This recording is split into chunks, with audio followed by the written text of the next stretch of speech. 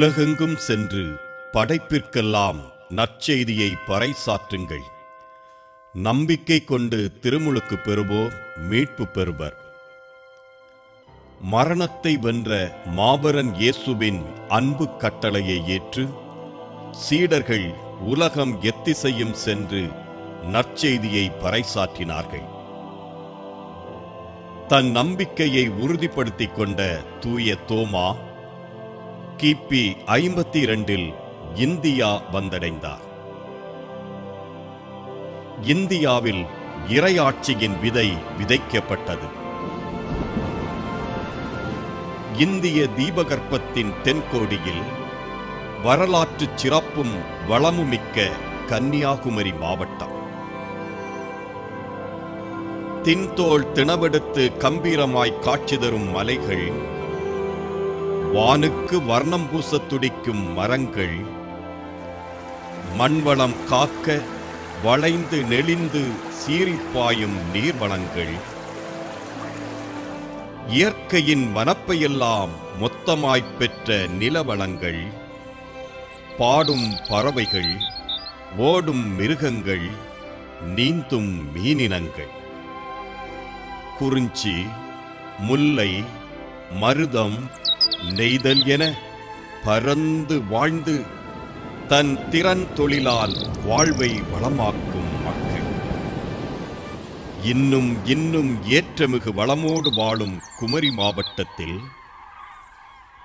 குமரி முனையிலிருந்து 25 கிலோமீட்டர் மேற்கே கடலோர பகுதியாக அமையப்பெற்று கிழக்கே ராஜாக்கமங்கலம் துறை, மேற்கே முட்டம் துறை, வடக்கே அடர்த்தியான தென்னந்தோப்புகள், தெற்கே ஆர்ப்பரிக்கும் அரபிக்கடல் இவற்றை எல்லையாக கொண்டு நெய்தல் நிலத்து மக்களால் நிறைந்து இரு பொழி முகங்களுக்கிடையே கடலலை தாலாட்ட காட்சி தரும் அழகிய கிராமம்தான் நாம் காணும் இன்றைய பிள்ளைத்தோப்பு. புனித சூசை தந்தையின் பாதுகாவலில் வாழும் ஆன்மீக ஆழமிக்க ஊர் பிள்ளைத்தோப்பு. அழகான ஒரு கடற்கரை கிராமம். நமது மறைமாவட்டத்தில் உள்ள பழமையான பங்குகளில் பிள்ளைத்தோப்பு பங்கும் ஒரு பங்கு. இந்த பகுதியில் உள்ள 6 பங்குகளுக்கு இது தாய்ப்பங்கு. 480 ஆண்டுகளுக்கு முன்பே கத்தோலிக்க விசுவாசம் இந்த மண்ணில் தூவப்பட்டிருக்கிறது. 2 மாபெரும் புனிதர்கள் சவேரியார் மற்றும் அருளானந்தர் அவர்களுடைய பொற்பாதங்கள் பதிந்த புண்ணிய பூமி இது. இவ்வளவு பாரம்பரியமிக்க இந்த பங்கு தற்பொழுது 605 குடும்பங்களுடன் 3600 மக்கள் இந்த மண்ணிலே வாழ்ந்து கொண்டிருக்கிறார்கள். 26 அன்பியங்கள் இருக்கின்றன. மறைமாவட்டத்தில் உள்ள அனைத்து திருத்தூது கழகங்களும் இங்கு சிறப்பாக செயல்படுகிறது. பல பணிக்குழுக்கள் இங்கு சிறப்பாக இயங்குகின்றது. விசுவாசத்தில் மிகவும் வளர்ந்த ஒரு பங்காகவே இந்த பங்கு இருக்கிறது. இந்த பங்கிலிருந்து 11 அருள் பணியாளர்கள், ஒரு ஆயர் மற்றும் 13 அருள் சகோதரிகள் உலகின் பல்வேறு இடங்களில் இறைபணியாற்றி கொண்டிருக்கிறார்கள். அவர்களை நினைத்து பார்க்கிற பொழுது உள்ளபடியே மனமானது மகிழ்ச்சியாக இருக்கிறது. இத்தனை சிறப்புமிக்க பிள்ளைத்தோப்பின் வரலாற்றை புரிந்து கொள்ள நாம் சுமார் 500 ஆண்டுகள் பின்னோக்கியே செல்ல வேண்டும்.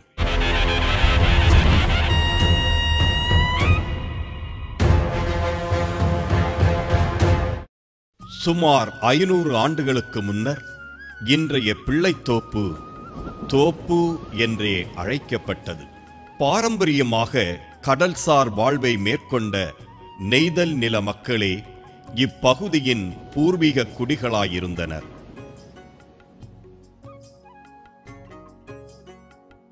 கிபி 1534 1537 இந்த காலகட்டத்தில் முத்துக்குளித்துறை கடலோடிகள் கத்தோலிக்க திருமறையை தழுவினர். பிரான்சிஸ்கன் சபையை சார்ந்த அருட்பணி மிக்கேல் வாஸ் இப்பகுதி மக்களுக்கும் திருமுழுக்கு வழங்கி கத்தோலிக்க திருமறையில் இணைத்தார்.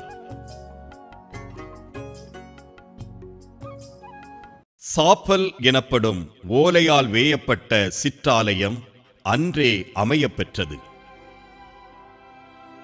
சுமார் 7 ஆண்டுகள் அருள்பணியாளர்கள் இல்லாமையால் திருப்பலி கூட நடைபெறாமல் தவித்தனர்.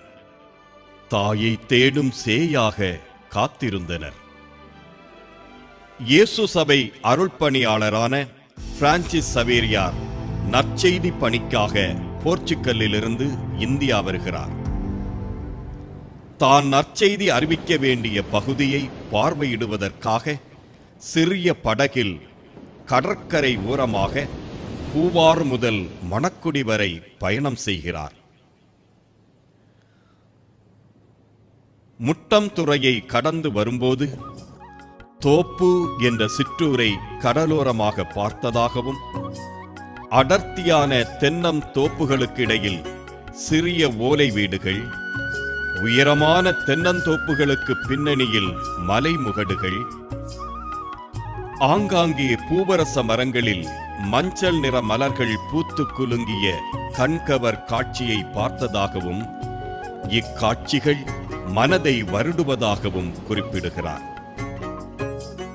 1544ஆம் ஆண்டு நவம்பர் மற்றும் டிசம்பர் மாதத்தில் புனித சவேரியார் பூவாறு முதல் மணக்குடி வரை கால்நடையாக பயணம் செய்து கத்தோலிக்க திருமறையில் மக்களை உறுதிப்படுத்துகிறார். சவேரியாரின் வாழ்க்கை வரலாற்றில் இந்நிகழ்வு தி கிரேட் ஹார்வெஸ்ட் என்றும் 10,000 மீனவர்கள் கத்தோலிக்க திருமறையை தழுவியதாகவும் குறிப்பிடப்பட்டுள்ளது.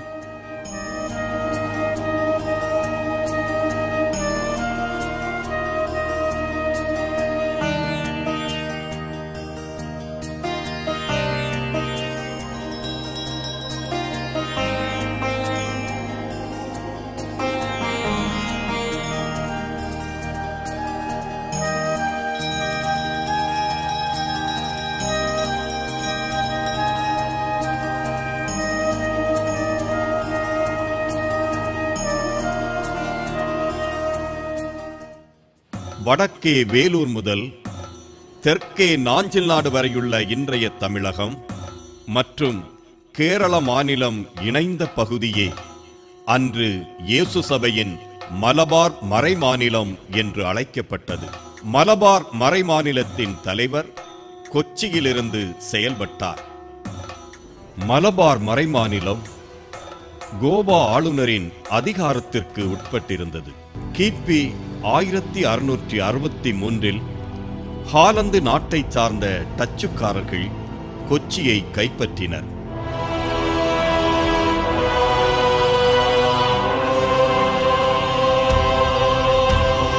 டச்சுக்காரர்கள் தாங்கள் கைப்பற்றும் பகுதியில் இருக்கும் கத்தோலிக்க கிறிஸ்தவ அருள்பணியாளர்களை வெளியேற்றிவிட்டு மக்களிடம் தங்கள் மத கோட்பாட்டை வளர்ப்பதில் தீவிரம் காட்டி வந்தனர்.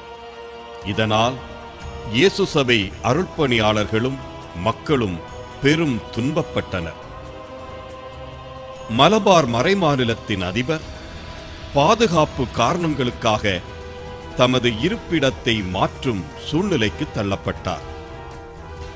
அப்பொழுது திருவிதாங்கூர் சமஸ்தானம் மன்னரின் தனிப்பட்ட ஆளுகையில் இருந்தது. எனவே திருவிதாங்கூர் மன்னரின் அனுமதியை பெற்று தோப்பு என்ற பிள்ளைத்தோப்பு பகுதியை மலபார் மறைமாநிலத்தின் அதிபர் தங்கும் இடமாக தேர்வு செய்தார். கோடைக்கானல் செண்பகனூரில் மதுரை மறைமாநில இயேசு சபையின் ஆவண காப்பகத்தில் எடுக்கப்பட்ட ஆவணத்தில் கிபி 1664 1665ஆம் ஆண்டு பிள்ளைத்தோப்பு பங்கில் இயேசு சபையின் மறைமாநில தலைமையகம் செயல்பட்டதாக உறுதி செய்யப்பட்டிருக்கிறது. இயேசு சபை மறைமாநில தலைவரின் வருகையால் சிறு கிராமமாக இருந்த அன்றைய தோப்பு திருமறையின் தலைமை பீடம் தங்கும் தோப்பாகி ஆன்மாக்களை அறுவடை செய்யும் பெரும் தோப்பாக மாறியது. 12 முதல் 15 அருள்பணியாளர்கள் தங்கி மறைசார் கல்வி கற்கவும் ஜெபிக்கவும் தியானத்தில் ஈடுபடவும் தேவையான அளவுக்கு வசதியான இயேசு சபை கல்லூரி இங்கு செயல்பட்டது. கடல்வழி பயணம் மேற்கொள்ளும் இயேசு சபை அருள்பணியாளர்கள் பலரும் இங்கு வந்து தங்கிச் சென்றுள்ளனர். 1705 மலபார் மறைமாநில தலைமையகம் தீக்கிரையாக்கப்பட்டு இடித்து தரைமட்டமாக்கப்பட்டது.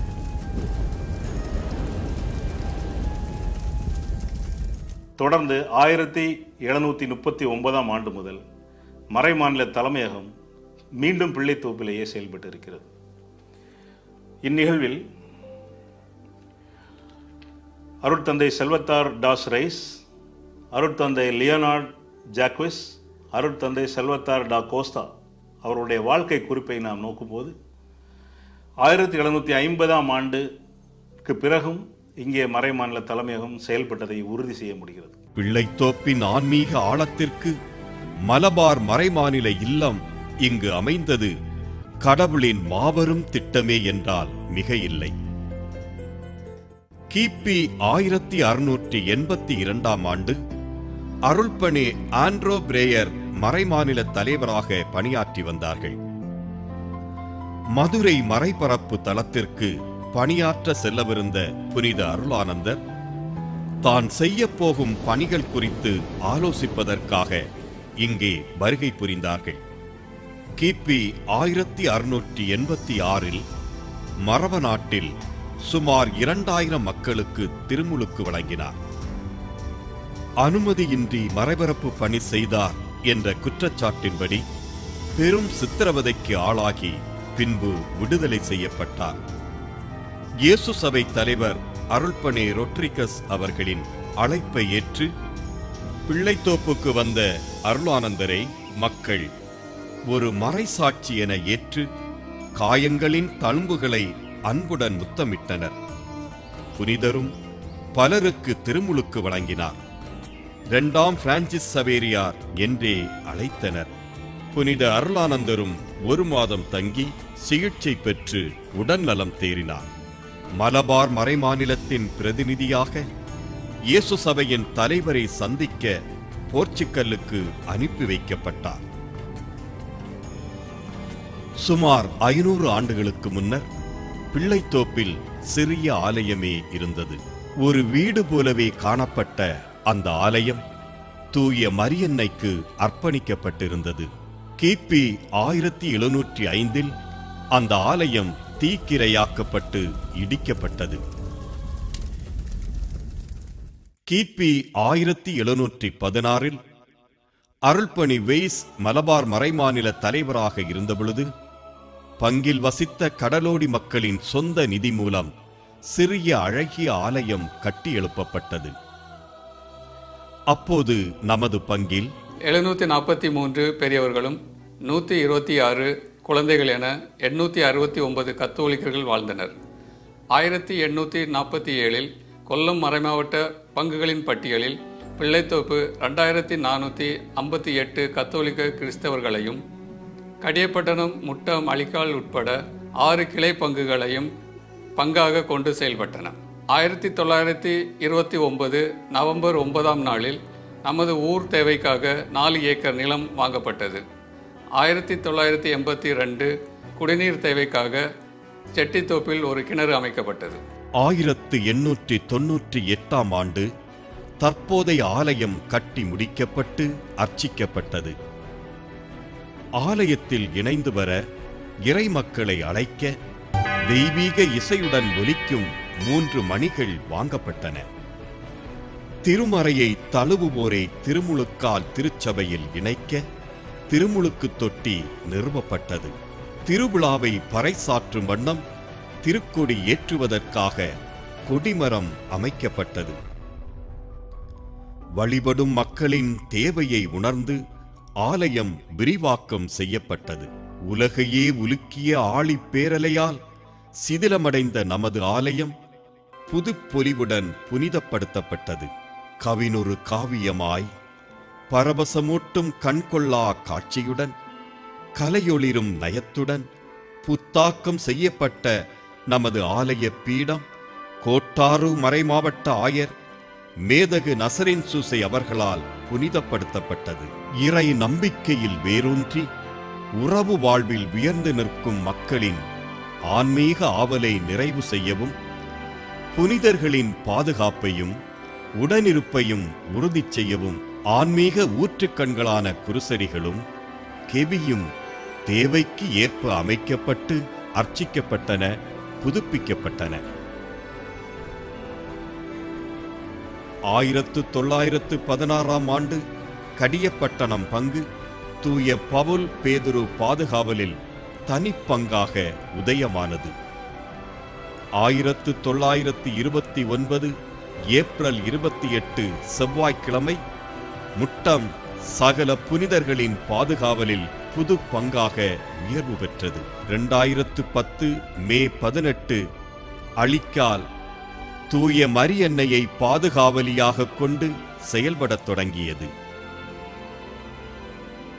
பங்கின் அருள்வாழ்வும் சமூக வாழ்வும் செழித்து வளர்ந்திட பல்வேறு திருமறைச்சார் தூண்டுதல்கள் நடைபெற்று வருகின்றன. 1916 ஜனவரி 14 வெள்ளிக்கிழமை முதல் பல ஆண்டுகளாக ஆண்டவரின் திருப்பாடுகளின் திருக்காட்சியானது பெரிய வெள்ளிக்கிழமைகளில் நடைபெற்று வந்துள்ளன. தூம்பா எடுக்கும் நிகழ்வும் நமது பங்கில் சிறப்பாக நடைபெற்று வந்துள்ளன என்பது தெரிகின்றது. எங்கள் ஊர் ஒரு அழகான பச்சை பசேன்னு காட்சியளிக்கும் தென்னந்தோப்புகளால் ஆன ஒரு ஊர். ஒரு 4-5 கிணறுகள் இருந்தது. அந்த கிணறில் விசேஷமாக ஆலயத்தில் பக்கத்தில் உள்ள ஒரு கிணறு, அதனுடைய கிணறுடைய பெயர் சூசையப்பர் கிணறு. அந்த சூசையப்பர் கிணறில் பல புதுமைகள். கால்ரா நோய் வந்தால் அதில் தான் குளிப்பாட்டி அதில் மஞ்சள் தேய்த்து எடுத்து அதில் குணமாக்கி செல்வார்கள். அவ்வளவு புதுமையான ஒரு கிணறு. இரண்டாவது சொல்லப்போனால் கொடிமரம். அந்த கொடிமரம் எந்த ஊரிலும் அது பார்க்க முடியாது, எந்த ஊரிலும். அப்படிப்பட்ட காங்கிரீட்டில் ஆன ஒரு மண்டபம் போல் இருக்கும் அந்த கொடிமரம். அப்படிப்பட்ட ஒரு கொடிமரம். அடுத்தால பார்த்தீங்கன்னா நம்ம ஆலயத்தில் உள்ள பீடம், மரத்திலான பீடம், அழகான பீடம். அந்த பீடம் அந்த காலத்தில் எந்த ஆலயத்திலும் இல்லை. இப்போது புதுதாக வந்திருக்கிறது, அது வேற. ஆனால் அந்த காலத்தில் அந்த மரப்பீடம் எங்கள் ஆலயத்தில் மட்டும்தான் இருந்தது. மூன்றாவதாக அழகான ஒரு பீச், மெரினா பீச் போல கிட்டத்தட்ட 4 கிலோமீட்டர் தூரத்திற்கு அப்படி ஒரு அழகான பீச் எங்கள் ஊரில் இருந்தது. இறை மக்களின் வயதிற்கும் ஆன்மீக சமூக ஆர்வத்திற்கும் ஏற்ப மறைக்கல்வி, பக்த சபைகள், இயக்கங்கள், அன்பியங்கள், அருள்பணி பேரவை, கன்னியர் இல்லம், பங்குத்தந்தை இல்லம், மக்கள் அலுவலகம் செயல்படத் தொடங்கியது. சமூகம் ஏற்றம் பெற கல்வி வழங்கப்பட வேண்டும். கலை மற்றும் தலைமைத்துவ திறன்கள் வளர அரங்கங்கள் தேவை. ஆன்மீகத்திலும் சமூக ஈடுபாட்டிலும் உயர் கல்வியிலும் வேலை வாய்ப்பிலும் அமர நவீன பயிற்சி கூடங்களும் தேவை என்பதை உணர்ந்து புனித மரியன்னை பள்ளி, புனித வளனார் திருமண மண்டபம், குழந்தைகள் மையம், புனித சூசையப்பர் கலையரங்கம், புனித அருளானந்தர் பயிற்சி அரங்கம் 2004 டிசம்பர் 26. இதோ ஆவேசமாக பொங்கி எழுந்து வந்த ஆழிப்பேரலையால் நம் சொந்தங்கள் 68 பேரை இழந்தோம். என்றும் நினைவில் வாழும் நம்மவர்களுக்காக கல்லறை தோட்டத்தில் நினைவு சின்னம் அமைத்து அஞ்சலி செலுத்தி வருகின்றோம். 2020 மார்ச் உலகையே முடக்கி போட்ட கொரோனா பெருந்தொற்று நம்மையும் திக்குமுக்காடச் செய்தது. கனவுகள் நிஜமாகட்டும். புனித சூசையப்பர் கனவுகளால் உரம் பெற்று இறையாட்சியின் இறைமகன் இயேசு மண்ணில் வர வாழ திடமுடன் பணியாற்ற துணையிருந்தார். அவர் பாதுகாவலில் வாழும் நமக்கும் கனவுகள் உண்டு, அது நிஜமாகும் என்ற நம்பிக்கையும் உண்டு. இயேசு இம்மண்ணில் நிலைநாட்ட விரும்பிய இறையாட்சி நம் பங்கில் வர வேண்டும். அருள் வாழ்வு ஆழமிக்க நமது பங்கு சமூக அக்கறையுள்ள செயல்பாட்டில் படர்ந்து பரவ வேண்டும். உயர்கல்வி, அரசு மற்றும் தனியார் துறைகளில் உயர் பதவி நம் வசப்பட வேண்டும். கல்வியும் கலையும் ஆற்றலும் ஞானமும் கலங்கரை விளக்காக ஒளி வீச வேண்டும். அலை கடலென சலசலத்துக் கொண்டிருக்கும் வரலாற்றின் பக்கங்கள் நம் சாதனைகள் பொறிக்கப்பட காத்திருக்கின்றன. கண்தானம், தோல் தானம், உடல் தானம், உறுப்பு தானம், குருதி தானம், பொருள் தானம், அருள் தானம், ஆன்மீக தானம் பொங்கி பரவட்டும். அக்கறையின்மையை ஆழ்கடலில் கொட்டுவோம். இறை நம்பிக்கையை இதயத்தில் ஏந்துவோம். ஈடுபாடின்மையை இடைநிறுத்தம் செய்வோம். உற்சாகத்தை உடலில் ஏற்றுவோம். ஊக்கம் தர புனித சூசை உண்டு. எழுவோம், ஏக்கம் தணிப்போம், ஐயம் தவிர்ப்போம். ஒன்றாய் கூடி இணைந்து திட்டமிட்டு ஓங்குக நம் வளம் என்போம். இறையாற்றலுடன் பயணிப்போம்.